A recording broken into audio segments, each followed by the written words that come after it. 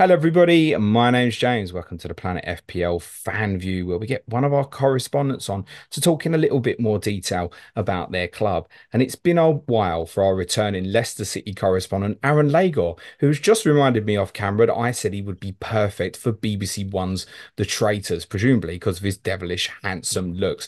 Aaron, Leicester City are champions of the Championship. Welcome back to the Premier League and welcome back to Planet FPL. How are you, Aaron? I'm very well, thanks, mate. Yeah, thanks for having us back, and looking forward to getting stuck into this one. Good stuff. How you feeling? I mean, it probably goes without saying, but just describe it for us if you can.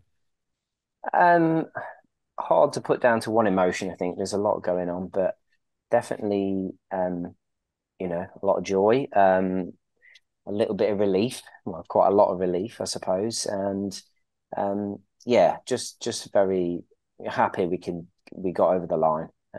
Feels like it's been in many ways it's been a good season, but it's been towards the end it was a bit nervy, wasn't it? So yeah, a lot of relief there, and I think a lot of Leicester fans feel that too. I've only properly sat down and watched you twice this season, both times against Southampton. You won 4-1 and 5-0. So I don't really know what the fuss has been over and why this became a much bigger struggle than it should have been. Because at one stage, I think we're going back to sort of mid-February here, you were 17 points clear of third place. You should have been promoted weeks ago, shouldn't Well, that's what people kept telling us. you? um, yeah, I mean, we obviously I don't quite know what happened. It did, I guess, the point of the season where we were that far ahead, whether the squad will kind of say that this is the case, but maybe there was a little bit of complacency there. We obviously we hadn't had a bad run of results up until about February time, um, where we hadn't really lost games back to back. Then we did, and then we went on a bit of a bad run, struggling for form. I mean, we're always going to get that in a long season, especially in the Championship, where the games keep coming thick and fast. But um, it it did feel like when we had our wobble, no one else around us did, and they But just Leeds kept were going winning. on an incredible run at the same time, weren't they? Yeah, Leeds were, Southampton were, Ipswich were. They were all kind of, coming up behind us, and yeah, we've finally got over the line. But yeah, I think we've actually probably learned more about Maresca and the squad in those down times than we have throughout the good part of the season. Because when everything's going well, it's nothing needs to change, and you don't need to find things, deep things in yourself to get yourself through games. And the fact that we've gone through that rough patch and come out the other side is will probably stand us in good stead, hopefully next season. Now that it's done and you can have the proper party back at the King Power on Saturday, which will be 10 years since you last got promoted as Championship champions. So we presume a Premier League title is only sort of circa 24 months away, Aaron.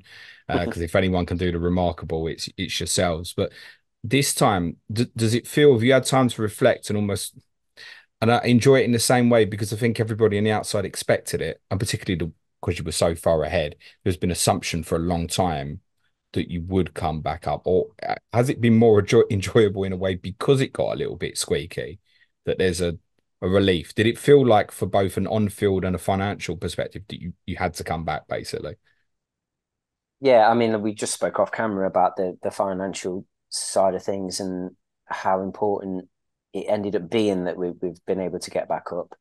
That's for sure. If we'd have slipped out of the promotion places and then had a sticky time in the playoffs and then not gone up, that puts massive pressure on the club and the finances, and we could have been in a real mess. We could potentially still be in a mess going up anyway, with looming points deductions on the horizon potentially. So yeah, I think the overriding feeling I have is more relief than anything, especially with all this financial stuff coming out in the last 2 3 months or so. It just felt like we just had to get there, by hook or by crook. We had to do it, and the fact that we have is just it's just been it's been great. But we know that there's some difficult times ahead, potentially at the start of next season, and we're going to be probably a bit limited in who we can sign, who we can bring in, and things like that. But the fact that we're there is the important thing, and we can deal with it from here on in, really. To give kind of just a brief overview for other people, essentially a little bit like what happened to Everton, where they'd very much budgeted to be a team that was going to be pushing for Europe. That's what you'd done. And I think quite rightly so, because you'd been flirting with the Champions League a couple of times, right? FA Cup winners as well under Brendan Rodgers. You were budgeted to be a team that was going to finish sort of circa eighth or so. Then you fall down the trapdoor and it becomes alarming so quickly. You sold a lot of players, some big name players like James Maddison, for example. But it was also surprised that you spent money on some players, two players who played for England in Connor Cody and Harry Winks. What's being said in Leicester about the potential for the points deduction at the moment? Because there have been rumours at as much as 10 points, possibly. Yeah, I think it's all very much up in the air at the moment because there doesn't seem to be a precedent set to what the deductions are. Obviously, we briefly spoke about off camera about Everton and Forest with their deductions and the fact that they've had an amount of deductions and then they've been reduced, and so it feels as if they don't really know what the standard is for this particular thing anyway. But it's difficult to say. I mean, we're under no illusions that we're going to have some kind of points deduction, but you can only speculate Is to that how many accepted, or it's are going to you be. angry about Well, I mean, essentially, we've broken the rules. Whether you agree with them or not, that they're there, and like with any side that breaks them, then we have to be punished accordingly. That's for sure. But yeah, I mean, there's you can look at it many ways in why these rules have been put in place, and whether it's to keep the smaller clubs in their box and all this type of stuff. That's all out there in the media and stuff. But yeah, it feels it's a bit. I mean, it was very damning with some of the stuff that came out and how far we've gone and how far we've breached some of these limits of spending and stuff. But it almost feels like we're being punished now for things that happened 2, 3, 4 seasons ago, where we did try to push on and get into the top four and missed it by a whisker. And if we hadn't have done, none of this really would have been a problem. But it's just the price that you pay for trying to get onto that Gamble? next Yeah, level. I Yeah, get where the pretenders is a word I've used, and I've labelled Leicester in that group before with sort of clubs like West Ham, for example. It's like if you push too hard and you miss, I mean, Everton is the perfect case, right, of what can happen. But you obviously suffered the ultimate punishment in suffering relegation. yeah, And most of us watched the end of that season with the likes of Maddison and Vardy, etc. They'll get out of it. They'll get out of it.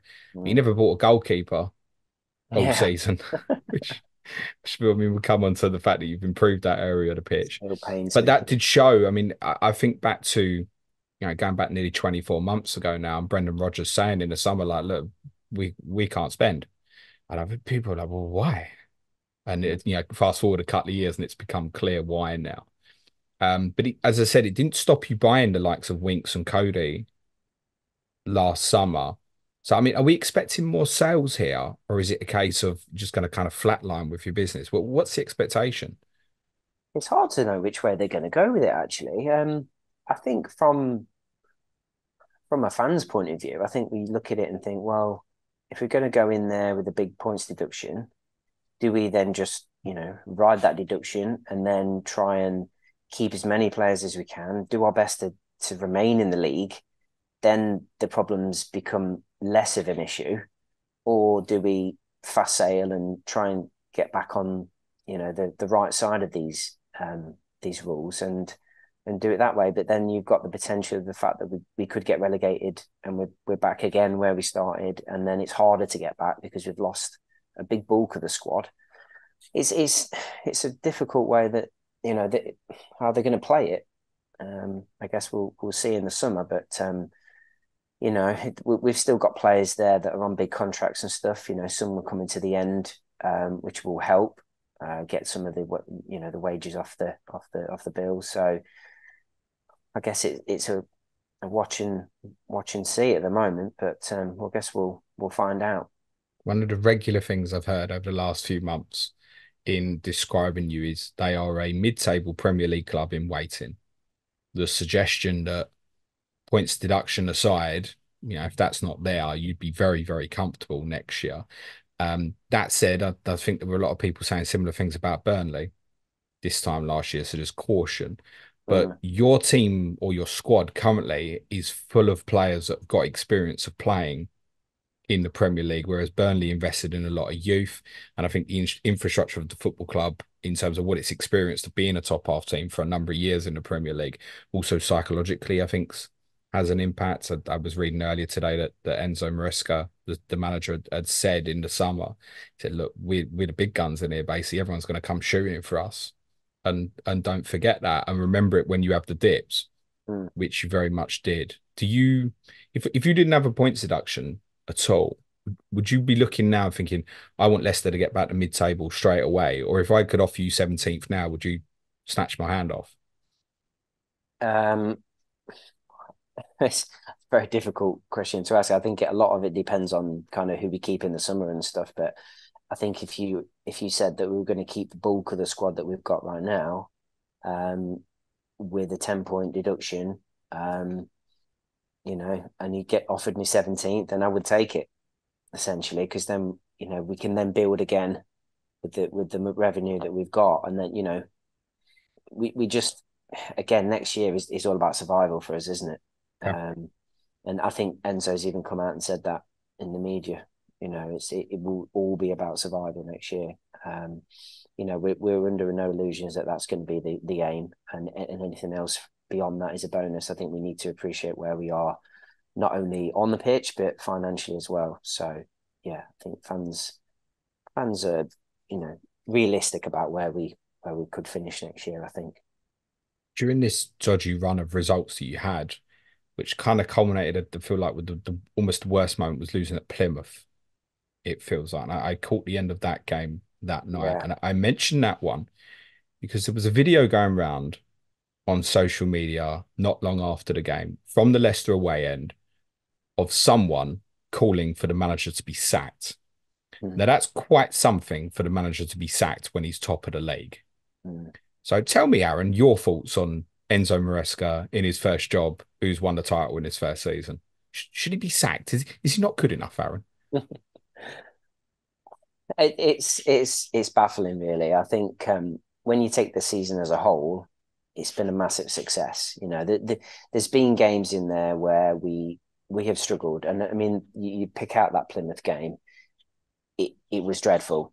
It was dreadful from You had start to so many finish. chances, though. I mean, Daka in Oh, front of goal that yeah, night couldn't hit a barn door, could he? exactly. And if we take those chances, then it's we get the result, and you forget about the performance, and you just move on.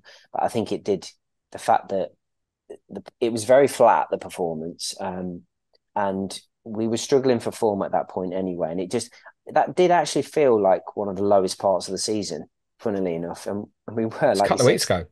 yeah, and we were still top of the league, and I think stepping back from that. I mean, I watched the game and kind of just felt very low after that, and felt as if we might have blown it, actually, because we were so on the floor after that result. It felt as if the players really had to do something to lift themselves, because it was only going in one direction at that point.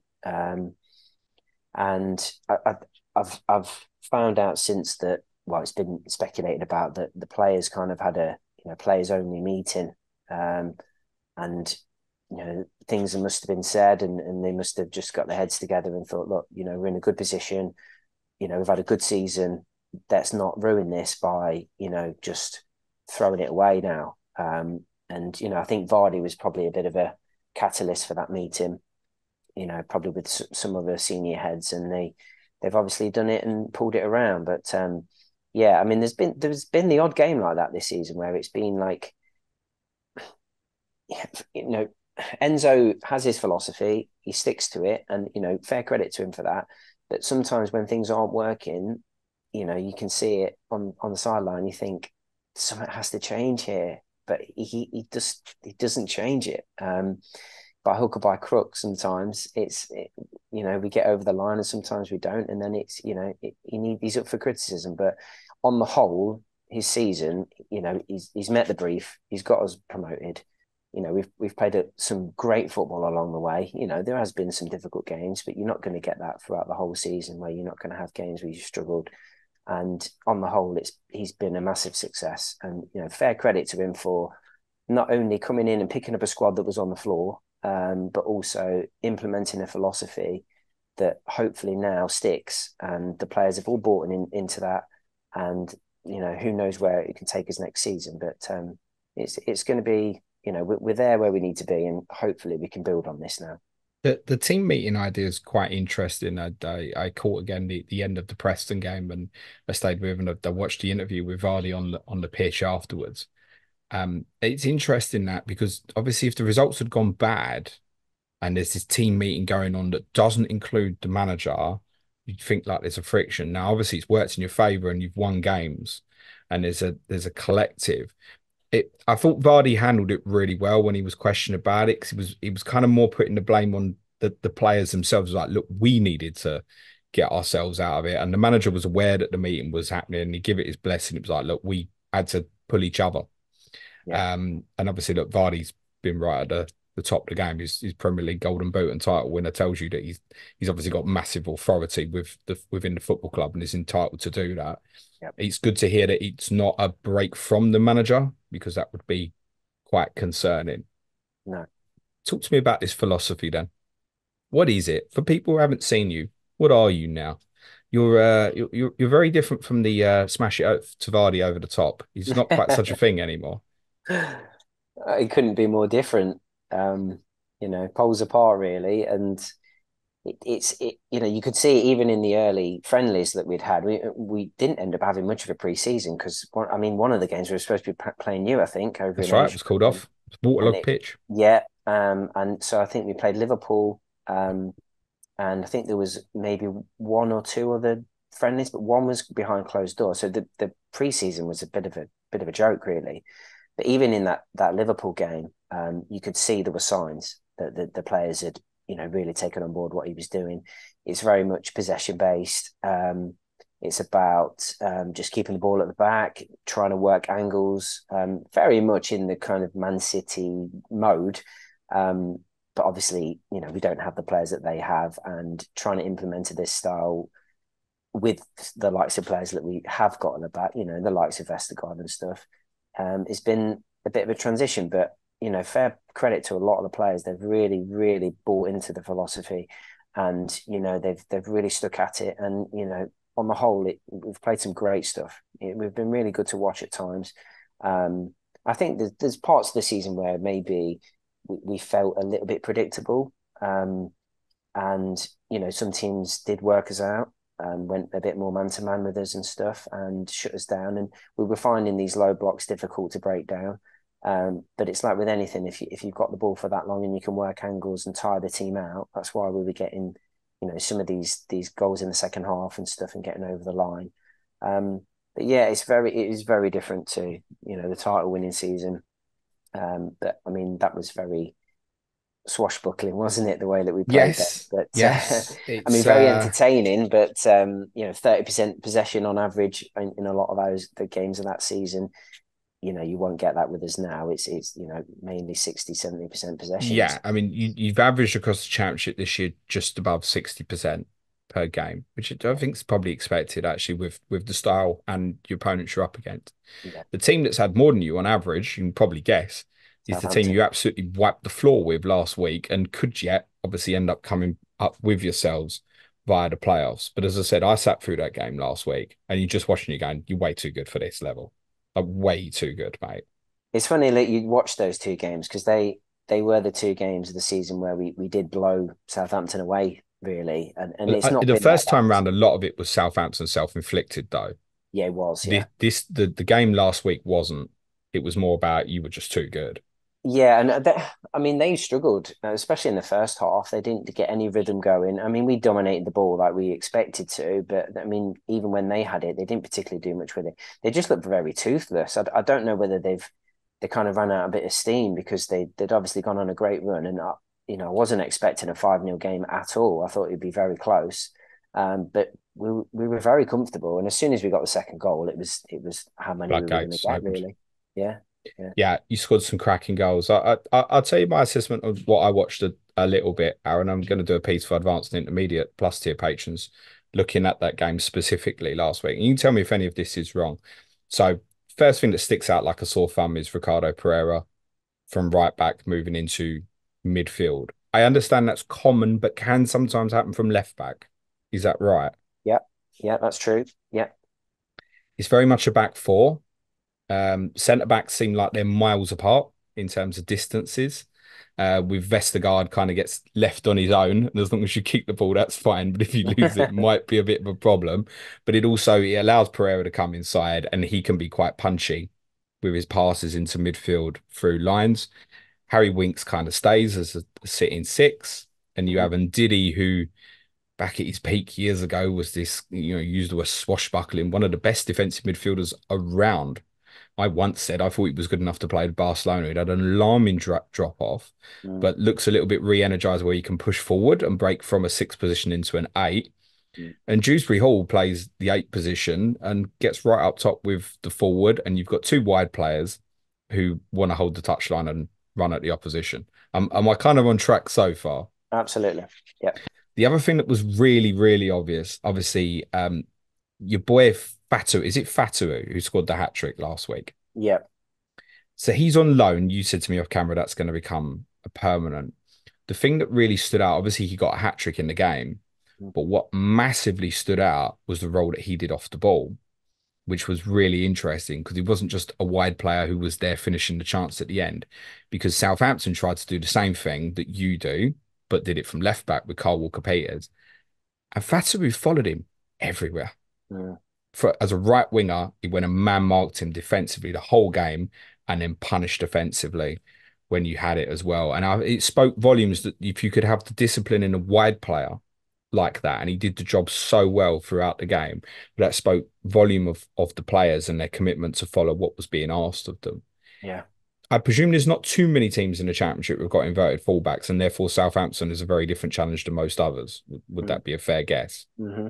Yeah, yeah. So Maresca's obviously read the room and he set up a tactical output for that game that's worked well. You also said low blocks has been a bit of a problem on occasions Mm-hmm. this year and some frustration from the fan base in terms of perhaps changing away from the philosophy, maybe going too up front at certain points. I know some Leicester fans have been asking for. You ain't going to face too much of that in the Premier League, I don't think, mate. No, this is the So you thing. could really do well. Yeah, it could play into our favor. Yeah, definitely. Yeah. So let's talk about some of these personnels. I noticed Danny Ward and Daniel Weaverson are still with the squad. Am I correct about this? Daniel Leverson's not. He's Oh, is he been out gone? on he's been out on loan. But Danny Ward's still around. I take it there'll be no 4.0 goalkeeper dream. Not that it was a dream, it was a nightmare. Next year. Or is there any reason to have concern that Mads Hermansen wouldn't be good enough in the Not championship? not at all. You're Not at you're all. you're happy with him, yeah? He's got everything. Yeah, he's been such an upgrade. Honestly, I can't tell you. He's been. I mean, he's made player of the team of the season, and rightly so. I mean, he's had a couple of moments throughout the season, but you're going to get that as a young goalkeeper. But yeah, he's been absolutely brilliant for us this year. I think we'll do well to hang on to him for very long. I think he can be as good as he needs to be. He's got everything a modern keeper has that it needs in the modern game. Yeah, I think he's great. I wouldn't be surprised if he was top half Premier League in a couple of seasons for a team because I think he's great. He's got everything. Well, that might be your team, mate, in fairness. I Well, let's presume hope he'll so. I presume FPL wise, it'll be 4.5, and there's no reason. And he should come under consideration, shouldn't he? This is the first bit of FPL content for next season. Yeah, you know Shoot, what? Aaron. He if he comes in at 4.5, I'll stick him in, no doubt. He's a great shot stopper. He does so much with his in possession as well, so it would be good for bonus points and stuff like that. So yeah, he'd be a bit of a no brainer at 4.5. But he's not going to be more than that, is he? You It's wouldn't just think so. depend. It's dependent on the fixtures, and I guess what other goalkeepers come in at the same price, right? Yeah, of Ultimately, course. Yeah. yeah. I think he's got the second best save percentage in the championship this year, um, which frankly was definitely going to be an improvement on what you saw from the other two last season in the Premier League. And Yeah. again, going back to your structure of the centre backs being quite far apart in terms of what I saw in that Southampton game, like he ends up on the ball a lot. He almost joins in like an additional centre back. Yeah, You're it quite does. brave from that perspective. So yeah, I think what you said there about modern goalkeeper, very much on the money. There will be some people looking at Wout Fass and Yannick Vestergaard, who Vestergaard was completely ostracized out of it by Brendan Rodgers, wasn't he? Mm. And be a bit alarmed about that. Would there be reason for alarm if that's your centre back pairing on day one next season? I think so. I mean, that you can't take anything away from either of them really, but especially Vestergaard. I think he's been brilliant for us this season. He really has. I know we joked on the pod I did with you last September with Matt. Obviously not his biggest fan, but he's been great. You know, he's stepped into that role, and yeah, I mean, there is sort of murmurs that maybe he's not quite good enough for the Premier League now. As good as he has been for us this season, I think we should look to maybe strengthen in that position if we can next season. To be honest, I think Fass is good enough. I think the thing is with Fass, he's quite aggressive as a centre back. He wants to go and win the ball. Sometimes he can get caught out of position and stuff. So you need someone alongside him that's got a little bit calmer, a little bit sort of positionally aware. So I mean, Cody obviously was signed at the start of the season to kind of be that you know middle of the back four type of thing as we transition out of possession and in possession. But he got injured at the start of the season, was out for a few weeks. Vestergaard came in, took his chances, and never, Cody never really got back in. So fair credit to him for that. But yeah, I think maybe Vestergaard might even be one of those who actually goes in the summer. To be honest, Don't you think? his contract's up, and he's on big money anyway. I can't see unless he's in for a bit of a wage cut. I think he could go. I Well, I wouldn't be presume a lot surprised. of these players who've had pay cuts will get pay rises as part of their contracts. I would imagine, Aaron. There's probably a lot of players there who weren't expecting to be hit with wage deductions. I presume it would be written in if you then come back up, you go back up in salary, or at least will have earned hefty bonuses this year. That's a shame that on Vestergaard because I'd already had eyes on him for Sky Fantasy Oh, next really? year because obviously the way he sits in the middle of that back three Yeah, and obviously it transitions to that in possession, fitting yeah. he's going to see loads of the ball. Well, if we sign Um, someone, then that's definitely a position you should look at for sure. yeah, Definitely. I quite agree with that. Quite interestingly though, um, obviously, as I said, the centre back split, but it didn't stop. James Justin was basically playing left back, and we've seen him play both left and right back in the Premier League.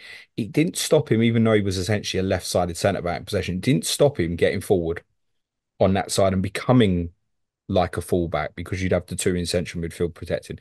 So it would still maybe be an option for people. How's he been this season? Because obviously we've seen him in the England squad. Is he over injury problems now? Sorry, is it Justin? You say? Yeah. Yeah, yeah. He's been a little bit in and out this season. He's played his part. He's played quite a lot of games, but we've had Callum Doyle play at left back for most of the season. I mean, he's had his injuries problems as well, and that's when Justin has kind of came in and filled in for him. But he's definitely fully fit again now. Justin, he got injured at just the wrong time for his career, really, didn't he? With being on the cusp of the England squad and stuff. So, he's definitely got areas of his game he still needs to improve, but just having him fit and back to full fitness again has been great. So hopefully he can kick on again next season if he gets a decent role in the team. Does he ever play the role that I saw Pereira play? Does he ever move into midfield himself or not? 'Cause I know like Hamza Chowdhury's done that role for you as well, and Yeah, actually did at the end of the game against Southampton. Are yeah. they the only two who does it, or can Justin do it as well? I've not really noticed Justin do it too often. It's mainly been where they've used Chowdhury in that position, or if one of the left backs is injured, then Pereira's gone to left back and Chowdhury's gone to right back, and they sort of take it in turns. So, but I mean, he's got the ability to do it as well. Justin, he's not a bad footballer, on the ball. But I think his strength is kind of getting down the wing and giving us a bit of width. He's got a lot of energy, and he's quite pacey down there. So that's more of his strengths rather than kind of sitting in midfield spraying it about, really. But yeah, I mean, we'll see whether he can take up that role a bit next year. Forwards will be familiar to people.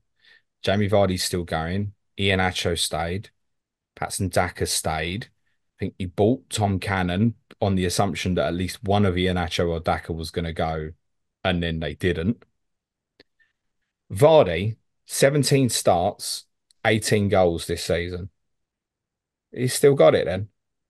Or is he that now? Is he bit part player now? Well, he's definitely still got it. Um, he's not played as many games. I mean, he's came off the bench quite a lot this season, but he has started a number of games. I think his goal ratio. I think it's a goal every 97 minutes. He's only played, I think it's about 1,600 minutes this season for him, so which isn't a lot. So if he'd have got a few more games under his belt, then who knows? I mean, he could have been top goal scorer. But yeah, he's certainly still got it. Effervescent as always. But for those who want to know, Aaron's very close on the stats. 0.9 XG per 90 minutes this season for Jamie Vardy as per FB refs tables. Yeah. So yeah, just nearly a goal a game. Obviously, look, we're stepping up in quality level Yeah, here, but he's played more recently as well, though, hasn't he, Aaron? And there's every suggestion he'll obviously sign. He'll definitely play for you next year, won't he? it's looking likely. I mean, there was parts of the season where I thought I'm not sure whether he'll stick around for next season. But he's loving it. I mean, the last few games he's obviously come in and played his part massively. We almost need him around the club, don't we? He's such a big influence, such a great pro, and you just need his experience in there. I think it's one of the reasons, not only for his goal scoring ability, which is obviously in no doubt, but just for his leadership and his just will to win and his commitment. He's made a real difference these last few games, and just having him there, we all know he's a pest, isn't he? He's a nuisance for defenders. You're always Being looking over kind. your Most of shoulder the with rest of us would call him something else, Aaron, but I know where you're at. We're all looking forward to stupid bird celebrations and stuff like that back in the Premier League next year. exactly. Yeah. Yeah, I've just realised I've gone very dark on the video. Nah, Do you want me to turn you're the right. light on? I mean, you can do it if you want, mate. I was just thinking, I'll better get this finished before Aaron ends up in pitch black. If you want It's to put fine. the Yeah, I'll light stick it on, on. do I'll so. stick it on. Yeah, one Do it, second. do it, do it. I'll just waffle to the camera while Aaron turns on the camera. Yeah, Vardy's out of contract, but it looks highly likely that he's obviously going to be signing on again for at least another year. I think though, Aaron, most of us would have gone into the summer thinking, well, at least one of Iheanacho or Daka will tear that league apart. Mm. Why has it not happened? A bit of a weird one. I mean, when I spoke to you last, we spoke about, I'm a big fan of Iheanacho. And, he was getting quite a lot of minutes at that point. Him and Vardy were sort of sharing the minutes, a bit off the bench here and there. And he was looking good. And then obviously he got a bit of a few injuries and then went away, obviously, with the African Cup of Nations, and then never really got back in the side. So I was quite surprised. And I mean, he'll be one I think will be going in the summer. I'd be very surprised if he's still He around started there. 10 times for you No, this shocking. season. Yeah, they were probably the first 15 games, really.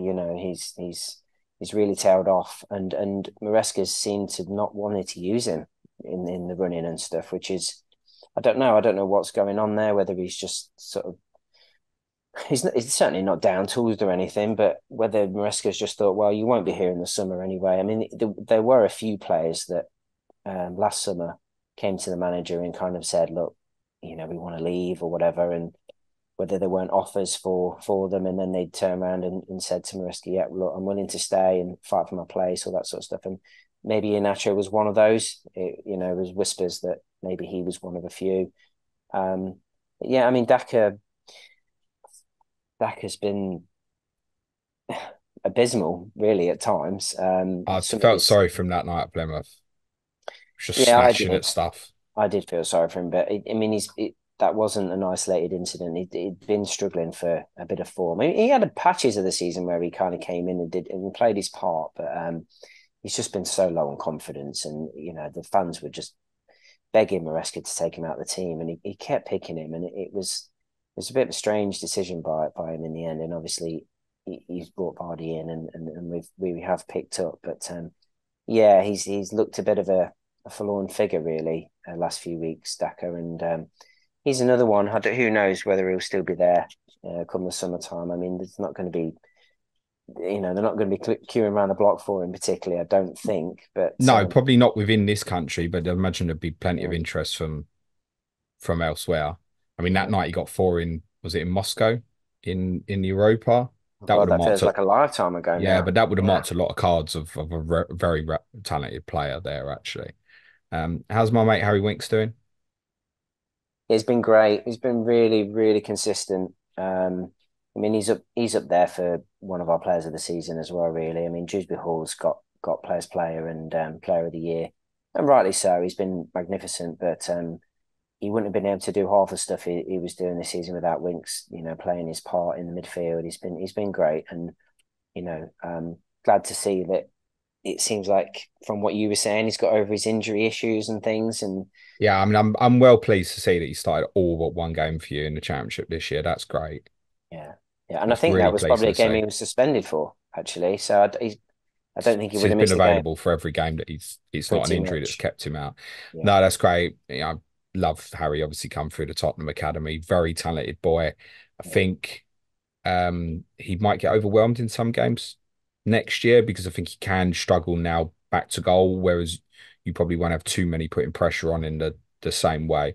But Mm. if the structure's right for him and he's knitting the team together fine as it looked like to me last week, yeah, he'll be it. To be honest, he shouldn't have been dropping to that level, really. It was a The Premier surprise. League player. Yeah, yeah. I think when we signed him, it was like a you know Yeah, absolutely. eyebrows raised kind of sign, and it was like, wow, that's quite a coup really for us in that division to get him.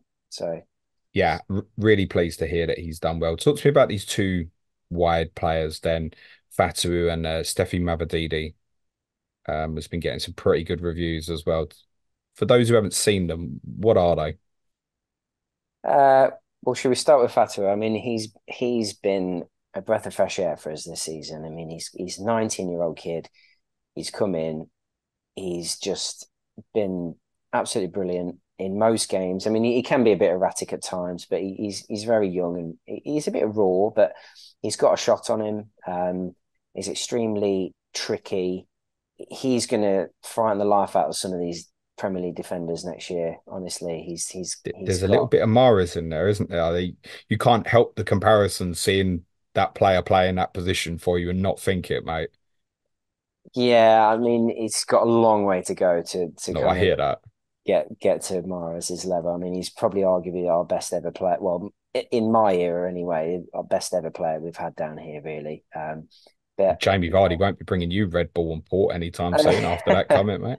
Well, purely ability, I really. hear I you. mean, obviously, Vardy's our most iconic player, and he's a legend, isn't he? But yeah, in terms of actual ability on the ball and just Mahrez was just unbelievable, unbelievable. It was sad that we had to sort of see him go at some stage, but he went on to obviously prove how good he was and fantastic player. But yeah, Fatu has got a lot to his game. He's very young. He's got a lot to learn, but he's been yeah. It'll be exciting. It'll be one that will be worth watching next season. So, I mean, Mavididi is another one he's done very well. Start of the season came in and he looked electric. Looked like he could absolutely skin some of these defenders. But he has had sort of points in the season where he's had loss of form and stuff. But again, I mean, we're going into the Premier League next year with those two as our wingers. Then we're not in any trouble. They're very good. There's a lot of ability there, so they'll be our starting wide men for sure. You're happy with that? That'd be good enough to go, yeah. Absolutely, Yeah. absolutely. Yeah. Mavididi, 12 goals, 6 assists this season. Fatu, 6 goals, 13 assists. I think very recently turned 20, Aaron, but then obviously still plenty of scope for improvement there. Yeah. Do you know which players had the most shots in your squad this season during the season? Um, Probably Fatterwell. It's not. No. It's Kiernan Dewsbury-Hall, Oh, he was the next one I was going to go for. Yeah, I who mean, yeah. feels like a good place to almost finish this in terms of personnel for next year. You said he's been player of the year, and I know the guys who play Gaffer have, including myself, have pretty much had him in as a lock near enough all season.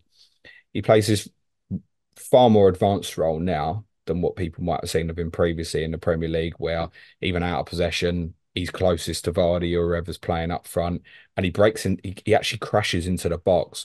He always struck us as this really cultured football player, but wanted to be on the edge and involved. He actually breaks into the box now and gets a lot of goals because of it. 12 goals, 14 assists this season, Aaron. I think he'll be the most anticipated one in terms of FPL price next year. He Mm. might crash the game if he's 5.5, mightn't he? Yeah, possibly. And he could Possibly. be because of the historical what he's done in the league previously as well, rather than just judging him in the championship. Yeah. Yeah. I mean, it's going to be very difficult for him to replicate what he's done Of in the course. Championship in the Premier League, but I mean, he's a great player. He's been head and shoulders, the best midfielder in the league for me personally this year. He's got so many facets to his game. He's just so busy. He's just, even when he's having, not the best of games, he's always committed, always trying to make things happen, always just wanting the ball. He's just been absolutely brilliant. He's been a big part of why we've been so good this season, and he's drove us on in games when we've really struggled, and he's really stepped up. He's been absolutely immense for us. So massive credit to him for sticking around for one. There obviously were rumours in the January transfer window that Brighton was sniffing around him Yeah. and stuff, and that was fair credit to him because he was playing some absolutely brilliant stuff Was at the that his choice to stay? Do we know that? I believe so. I Yeah. believe so. That's what he's come out and said in the media and stuff. But yeah, I think he sort of said his mission was to get us back to the Premier League. He's a Leicester lad. He's been at the club since he was 8 years old. He loves the club, so hopefully we can keep him. He's the one that we've obviously got a bit of value in there, haven't we?